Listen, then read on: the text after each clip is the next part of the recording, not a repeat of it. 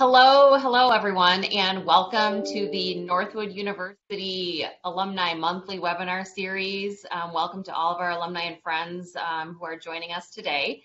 I'm your host, Julia Damchek. Today we're talking about cryptocurrency. What is it?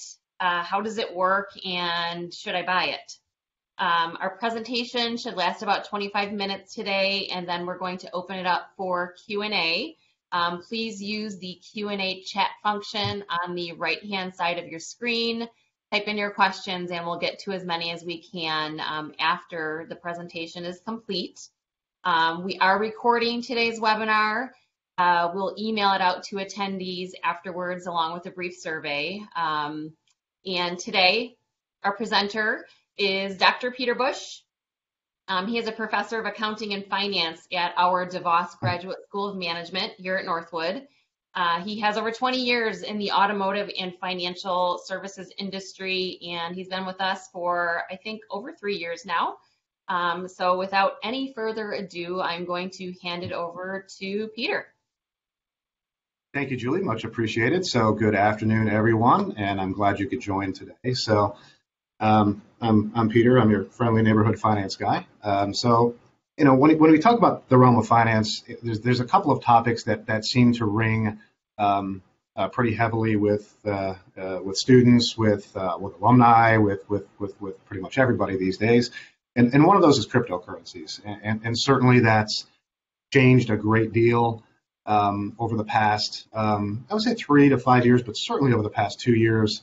Where it was a bit of a sidebar topic 3, 4, 5 years ago, where obviously, and we'll talk about the timeline of Bitcoin and some other cryptos, where these coins have been around for a while, but they really didn't hit the public perception heavily, at least until maybe a couple of years ago. And now it seems to be becoming common vernacular where people talk about cryptos, and certainly even if you don't even know what a crypto is, the term or the word Bitcoin has kind of moved into our public vernacular and all of that. So this is a big topic, right? From the cryptocurrency perspective, building out the kind of the structure of what it is, how we use them, all of that is a rather large topic. We don't have a great deal of time today.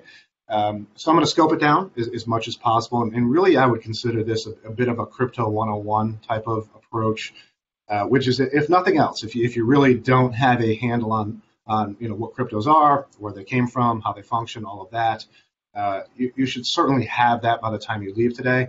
And to me, it's a good entryway into some more complex discussions about cryptos. And I allude to these a little bit, later in this presentation. If you look at the overview, in terms of what is the future of digital currencies, that's a bit up for discussion at this point. But we'll touch on it a bit here as well. So anyway, let's start with the basics.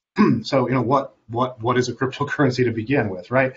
Cryptocurrency is essentially a digital or virtual currency, right? It's a currency that exists and lives in digital form, right? Rather than the dollar bills you pull out of your pocket or something of that nature. Cryptos are digital by nature, and they are secured by something called cryptography, and we'll talk a bit about that. But that's where the name cryptocurrency comes from. Is their cryptography backdrop, or the structure in which they're built. So some of the key aspects of these cryptocurrencies, once again, they are a form of digital asset that's based on a network that's a distributed network. I'm going to go through that in a little bit when we talk about blockchain and how the underlying backdrop of blockchain works. But essentially, it's a digital asset that is traded through a network. I've already mentioned that the cryptocurrency is derived from the encryption techniques that are used to develop and design it.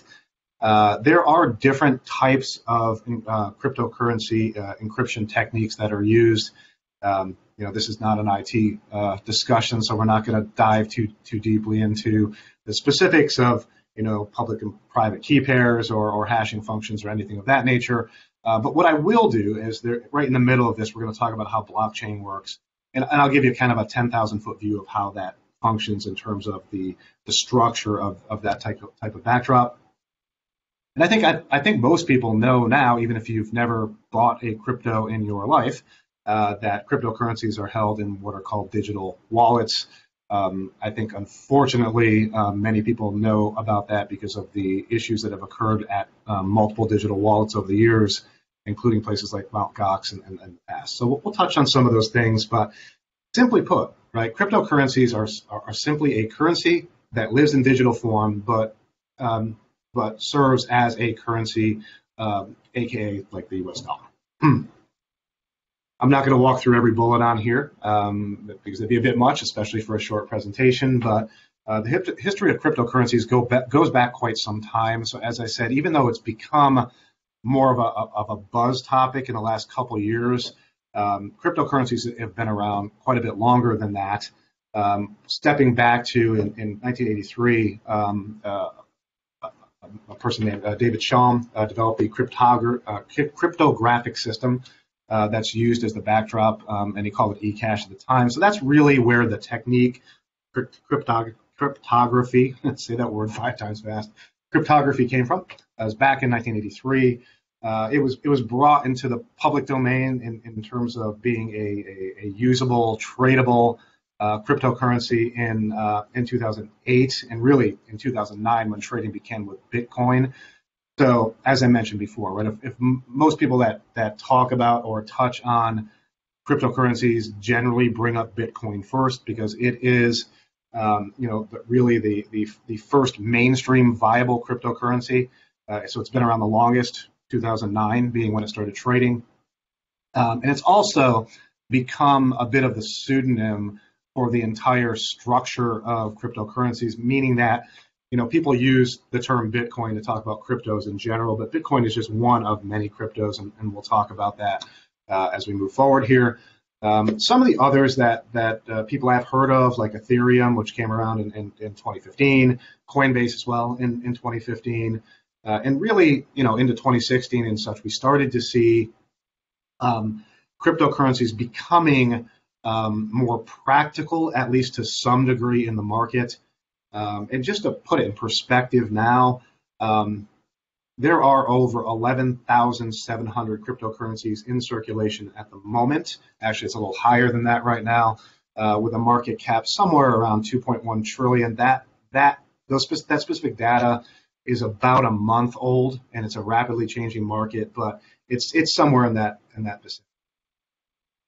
So really quickly, just a snapshot of the cryptocurrencies that are in circulation. Once again, there's over 11,000 of them, so I had no grand mission of putting 11,000 cryptocurrencies up here on the screen.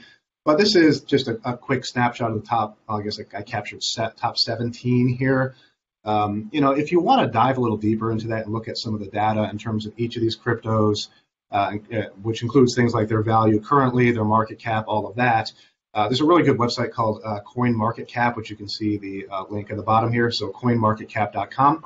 And there's a lot of information out there about all these cryptocurrencies. And even if you want to know something as simple as how many are in existence right now, if you go out to CoinMarketCap, it has a running total on the top of how many cryptocurrencies are currently in existence. If you look down this list, there's a number of cryptos that, number one, either people know about, like Bitcoin, which is number one. I mentioned Ethereum, which is number two. We're going to talk about a couple of others here, including things like Dogecoin, which kind of came to the public perception, I think, largely because of Elon Musk, right? And so there's a number of these that are in play. Litecoin went number 15. So obviously we don't have the time to dive into each of these here, but we're going to talk about the backdrop of what these are, how they function as we go forward here. So the first thing I want to do is really set the stage, kind of stepping away from using Bitcoin as a replacement for what, the total market of cryptocurrencies, but rather look at the categories of cryptocurrencies, because they're not all the same, right? There are three major categories of what we would call cryptocurrencies. The backdrop structure of them is a bit different. We're going to start with decentralized, right, which is this first structure here.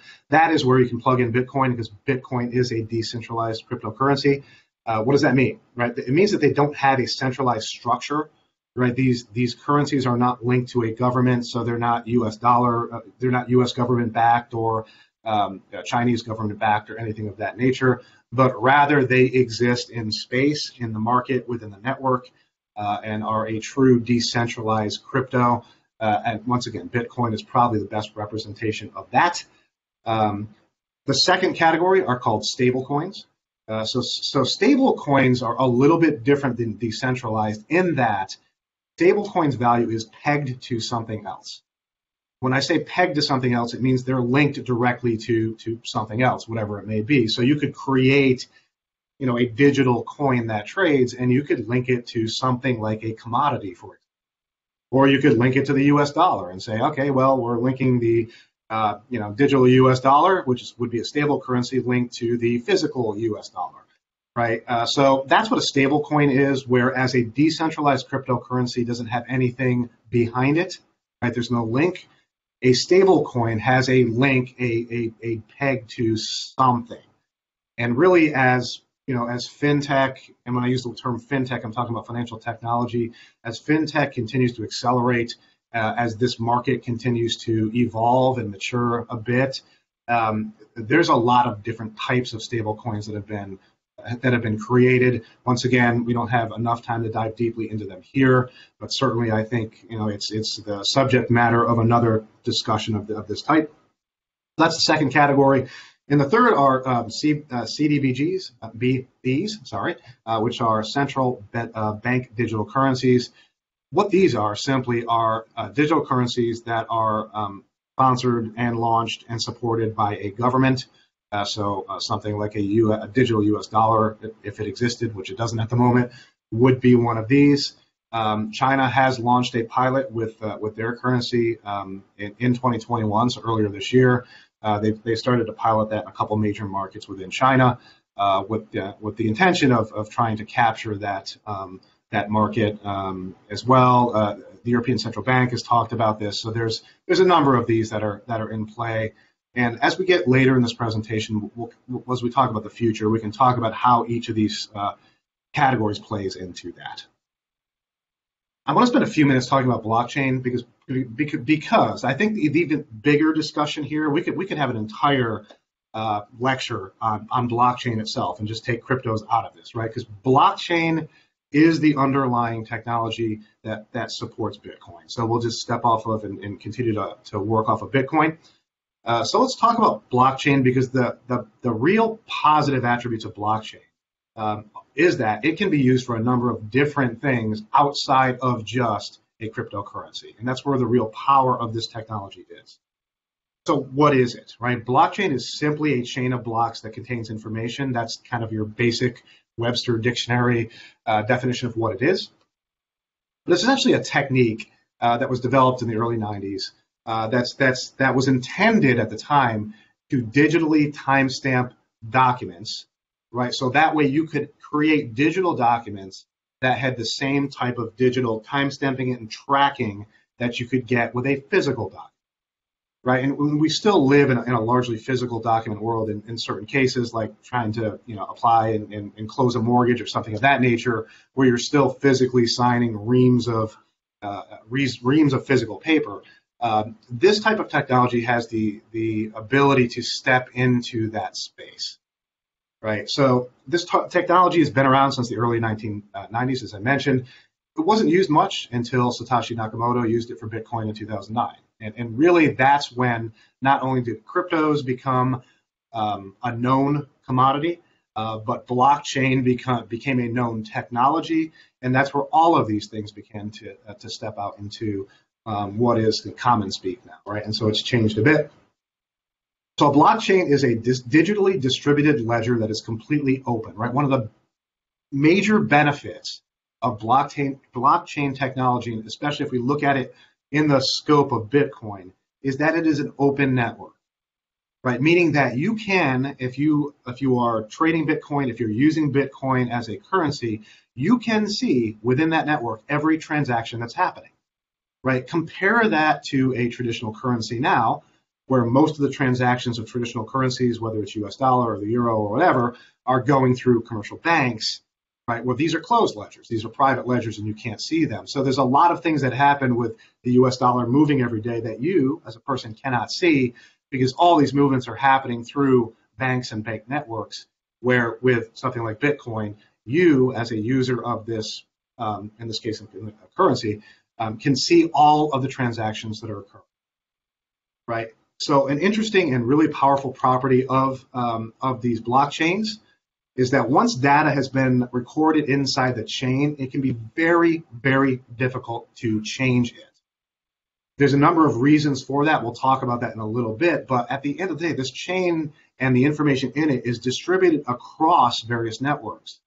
So in order to do something in terms of tamper with a chain, you have to find a way to effectively tamper with the entire chain that's been distributed across all these networks without someone catching the fact that you're tampering with that chain. And that is a major hurdle across. So when you think about blockchain, and I actually have a visual coming up, but there are three components to a blockchain. The first is the data, whatever it may be, right? We're going to focus on Bitcoin in a minute. The second is the hash of the block, right? Which is essentially a fingerprint, right? Every block has its own hash, just like every human has their own fingerprint. And the third is the hash of the previous block, right? So let's take a look really quickly at this. This is a simplistic schematic example of what a blockchain looks like. 3 blocks in the chain. But essentially what you can see, the important points of this chain are block number 1 is, in this case, what we call the genesis block. The genesis block is the very first block in a chain, meaning there's only one genesis block in any chain. So way back in 2009 in January, the genesis block of Bitcoin was created, and that is the block at which all other blocks link back to through the chain. If you look at the hash and the previous hash under the physical blocks, right, you can see how the block ties together, right? Every block has its own hash, right? So for block number 1, that little yellow cloud, that 2Y9T is the hash of block number 1, right? And that is the fingerprint or physical identifier of that block. So anytime, so that's transaction number 1, that's a genesis block. Of a new transaction, so let's say that I was part of the genesis block, and then I was using the Bitcoin that I had from genesis block to purchase something with and creating block number 2. So a new block is created, which is block number 2, which has its own unique hash, which is in that little green cloud, that 7x1s number, right? That is the hash of the new block, which is block 2, but that block also contains the hash of the prior block, right, which is in the yellow cloud. So where blockchain comes into play is these blocks are chained together via these hashes, right? So you can trace back every transaction via these hashes, right? That is the power of the chain, right? The chain is built out in this manner. In other words, a block only fits into the chain if it refers back to a prior block and has the proper linkage back to it. And you can see that through the schematic. So why does that matter, right? What makes that so secure? Right, so once again, 10,000 foot level. This line of blocks through the hash system, really the chain itself is what makes it secure because the chain has to tie together. The unique hash that's created creates a degree of security. There's a proof of work mechanism in place that I don't have time to get into today, but it slows down the creation of the blocks to verify that any transaction, i.e. any new block that's created, fits appropriately into the chain. Also, this distribution of this block across a peer-to-peer network is part of that supporting structure. So I'm going to step through just real quickly. If you look at this slide, the power of blockchain technology is that there are applications across all kinds of different areas, including financial services, et cetera, from smart contracts, from a digital notary system, from collecting taxes, and many, many, many other things. All right, so I'm going to dive into the digital future a bit and really kind of focus back on cryptos. Because that is the main topic here. So as we look at the pros and cons of a digital currency future, in other words, if we look to what happens not tomorrow, but 5 years, 10 years, 20 years, 50 years down the road, what is the benefit of moving away from a physical structure like we have now, or really, if you think about it, with having banking and commercial banks as the kind of the centerpiece of our current currency system? Some of the benefits, so faster payments are certainly possible because it's digital. Less expensive international transfers are possible, 24/7 access, of course. One of the big ones, which I don't have the time to talk about here so much, but I really would like to do a separate higher discussion on it, is the support for the unbanked and the underbanked. I think most people are probably unaware that there's over 1 billion people on this planet that don't have access to banking at all. And if you don't have access to banking, you do not have access to the current market system. And so onboarding a billion people into the structure of our market system would be a tremendous impact, not only on the system themselves, but specifically to the people that are being onboarded, right? And so there's a major benefit there in terms of supporting the unbanked and underbanked. Some of the disadvantages, and some of these are, I would say, more recent than future. Right now, there's too many currencies to navigate. As I mentioned, there's over 11,000 currencies out there right now. That is not a go-forward state. So that, it's a newer market. It needs to mature. There's things that need to change in it. We'll see that happen as well. Some of these others clearly stick out, like large swings in digital currency prices. It seems that every time, Bitcoin moves a little bit, there's all kinds of talk about, the pros and cons and what's going on with Bitcoin and is there a future and all of that. Within the last week, you had Jamie Dimon, who's the CEO of JP Morgan, come out and say, Bitcoin's not really worth anything in the future. To the contrary, you had Fidelity come out, I think it was yesterday or 2 days ago, and say that they see Bitcoin trading at somewhere around 100,000 a year from now. Right? Those are really diametrically opposite types of positions, but it's quite interesting because these are people that are in the know or companies that are in the know that aren't quite sure, what the future holds. And I think that's where we stand: is what does the future hold? The argument for a digital future, I've made part of it already, but really, it really kind of stacks up with the same concept of this whole fintech kind of evolution and transformation that's happening right now, where there are so many financial technologies popping up and evolving and emerging, especially over the last couple of years, that it's almost impossible to keep up with. There's so many things happening, and really a digital currency future supports a lot of these moves in this direction. So certainly that is one major argument for where the future is. So let's talk a bit about investment here. So, I'm certainly not here to tell you whether to or not to invest in cryptos, simply because there's a lot of underlying challenges, and it's an immature market in the sense that we just don't know where it's going. I would say to make an argument for investing in it, they do represent the future. Can you see us using physical currency 25 years out, 50 years out? I just can't see that future, simply because the technology is already there to create that digital future. You already have major governments like China moving forward with a digital yuan. You're going to have the euro move in that direction. There's talk about the digital US dollar. So you're already seeing movement in that direction that would suggest that digital is the future. So certainly that's it. There are people that invest, to the second bullet here, that, the way to make money quite often in investing is to take on risk, right? We talk about this correlation between risk and return. Certainly right now, cryptos are a risky investment, simply because they are very volatile. And because of that, they offer the potential for high returns, right? And so that is a compelling reason to invest for many people. That's also a compelling reason not to invest for many others that are not looking to take on that type and that level of risk. So it really depends on your risk profile of whether or not they make any sense to you. And this last bullet here, I already mentioned other fintech advancements that are driving it, including BlockFi, which is quite interesting as well, because it is a place where you can buy, sell, but also earn interest on crypto holdings, which is quite interesting. So anyway, real quick snapshot of what some of these currencies, and I just picked four of them, have been doing over the past 3 months. So these are all 3-month price charts. And look at Bitcoin. And so even with all the press and information that's been kicking around over the last week that, oh my gosh, what's going on with Bitcoin, and it was at the end and it's falling and all this stuff, and there's a lot of noise going on out there.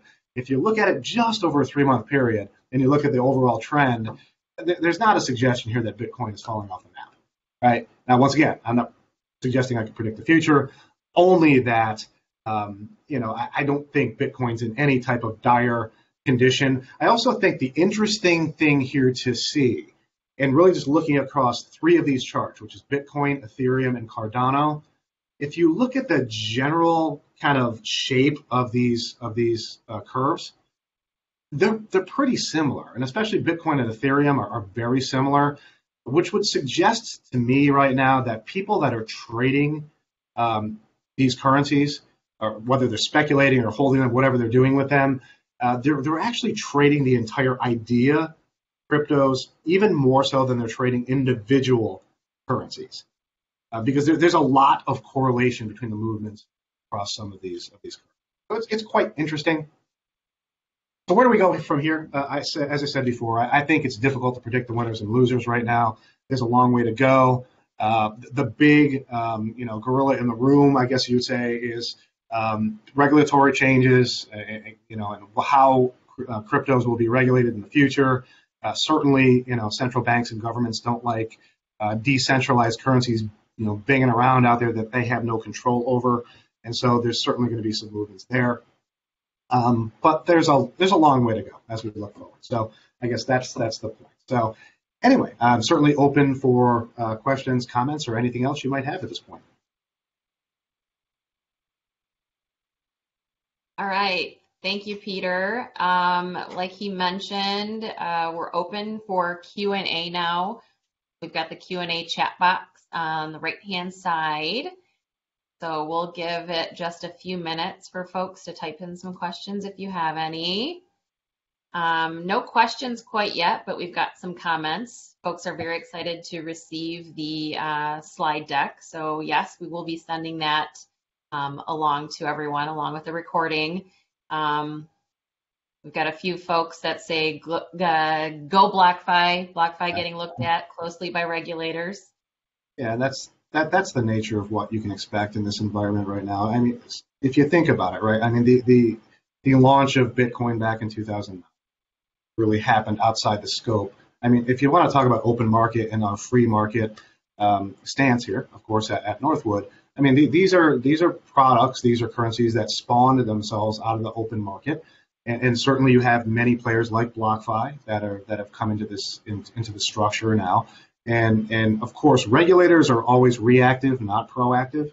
And so so you're going to see how this plays out, but I think it'll be quite interesting to see how and if regulators can get involved. Now, to regulate a company like BlockFi, I think is a bit different than trying to regulate Bitcoin. And I think that's where that dichotomy is going to exist, where we need to figure out how that's going to play itself out. But if you think about it in terms of how the economy in the U.S. has run over years and such, whenever, like now, right, we have inflation that's running rather rampantly, which is not surprising. And now the Fed has already come out and started talking about raising rates and trying to control inflation. And how do they do that, right? They do that through policy changes. They do that through limiting the amount of dollars chasing in the market. Well, if you have a whole bunch of decentralized currencies that are the mainstay of the market, that starts to take away that lever or some of the levers that the Fed has, that the ECB has. So that scares them. I can assure you of that. So the question is, how do they respond and how do they change that? Okay, well, we do have two questions that have been submitted. First one's from Bitcoin Bro. When are the Bitcoin ETFs supposed to be ruled on? I don't have exact information on when that will occur, and my guess is that it will be a little bit. It's been. I mean, if you specifically talk about Bitcoin now, right? I mean, some of these discussions have been going on for quite some time, and I really think that there's a bit of I don't want to say confusion. That's not the right word, but I'm not sure the path is clear in terms of how to do that, when to do that. So I think you're going to see that play out for a bit. I don't expect you're going to see anything sudden happen anytime soon. Now, let's just say that inflation keeps running out of control here. I mentioned the whole issue of, obviously governments using monetary policy and such to control things like inflation. Well, if inflation starts running rampant, and all of a sudden you have a lot of people that are using currencies outside of that structure, that suddenly the Fed loses its ability to lever, I think you'll suddenly find that governments are going to be much more inclined to move quickly versus if that's not an issue. So it'll be interesting to see as this weird place that we are in the economy right now evolves a bit, how this cryptocurrency market moves along with it as. Thank you. All right, another question from David Lee. It's hard to find out which platform to buy from. Where's more info on that? Where can we find more info on that? So I don't know if you're referring to which in terms of platform. So meaning that, what digital wallet provider that you would purchase. I'm not sure if that's what you mean by that question. I mean, there's plenty out there. I think if that is what you mean, I think that has been some of the concern, and where regulation starts to pop its ugly head up is in these places where you look at things like Mt. Gox in the past that had a major issue, and there's been other digital wallet providers that have had issues, gone bankrupt, all that type of thing, where I think that would be a little bit of the concern of, how do I know which one is a stable company where I can trust, my wallet to exist in essence, right? Because I would say the advantage right now to like the U.S. dollar and such is if you're using the U.S. dollar, that money is deposited in a checking account or savings account somewhere. Like, let's just use JP Morgan as an example, and there is government insurance, the FDIC behind that, right? So you don't have that great concern that if something happens to JP Morgan, that if you have $100,000 in your account, that it's going to disappear. That is not the same right now, right? In the digital wallet arena, where if you are investing in XYZ platform and you have their wallet there, if they go belly up next week, you don't exactly have that same type of protection. So that would be interesting to see how regulation starts to play into that area. Once again, it gets a bit more complex because these decentralized currencies are global in nature. They're not US based in nature. And so it becomes a bit more challenging to deal with that outside of dealing with the individual companies. And I think when we talk about things like BlockFi, right, that's a company that's doing something. So it's easier to regulate the company being a US corporation and what they can and can't do than it is to try to regulate Bitcoin as a holistic entity, right? And I think that's where you're going to see some of this play itself. Right, we've just got time for a few more questions. This is going to get a little personal. Do you own any crypto or plan to purchase any? If so, what will guide your personal decision making? I'm almost afraid to say because I don't want to influence people's decision. Yeah, I do. I've been Bitcoin and Ethereum have been two that I've been riding for a bit, and I feel quite comfortable with my investment in Bitcoin. I tend to lean toward the perspective that that Fidelity had in the last couple of years, that it's going to run up to, I don't know, about the $100,000 level, but it's going to run up. I think there's a couple of reasons for that. The other reason is that in an inflationary environment, right, people tend to move their money to safe haven, right? Traditionally, for a long time, one of those safe havens has been gold, and it still is, right? When people are worried about rampant inflation going on, they tend to take their cash and they move it into what they consider a safe haven, which is gold. You could argue that one of the potential long-term places or kind of advantages to something like a Bitcoin is a safe haven, right? So realistically, taking cash out, if you're afraid, I mean, if inflation is going to be running at 6, 7, 8% plus, if you think about it practically, that means that the value of the dollar you're holding is degrading. Let's just use the 8% number, by 8% every year. Well, how do you combat that, right? So you have to find a way to combat that. That's where safe havens come in. I think that's a place where you might see upward pressure on Bitcoin and Ethereum and some others because of that, right? Because people are looking for places to go. And if inflation gets even worse, I think the potential for that is even greater. So I see that as well. But, I have been investing in cryptos for the last couple of years. I don't speculate too much in them. When the whole Dogecoin thing was going on, some months ago with kind of with the Reddit backdrop and then with Elon and all that kind of thing, I played it a little bit just for fun. And actually, when in one of my classrooms here, I did an investment of a little bit just so we could use it as a classroom exercise and I could show the students how it was kind of happening or how it was progressing over time, over the months in the class. So that was rather interesting. But I don't get too much into the speculation side of this space because I think it's really quite dangerous now. It is very risky, and there's a real chance you could lose tremendously if you make the wrong bet in cryptos right now. All right, we're going to wrap this up with just one more question, and then there's many other questions beyond this, so we will share these with Professor Bush, and I'm sure he'd be happy to answer them if they haven't already been answered. Lastly, can you speak more about smart contracts and their potential? Smart contracts, maybe? Yeah, well, I think there's a tremendous amount of potential, but once again, right? So if you want to, so we're talking back to blockchain here and not Bitcoin specifically. So the advantage to the blockchain technology is it has the ability to replace a lot of these paper document um, types of structures that exist right now. In terms of, I used the mortgage contracts as an example. And so most certainly, if you think about the digital age that we're in and the existence of fintech and the fact that we all live on our phones, we're in a digital world. It seems kind of ridiculous that if you close on a mortgage, you have to go sit at a desk somewhere and literally sign 50 documents, like a giant pile like this. I mean, it seems to make no sense.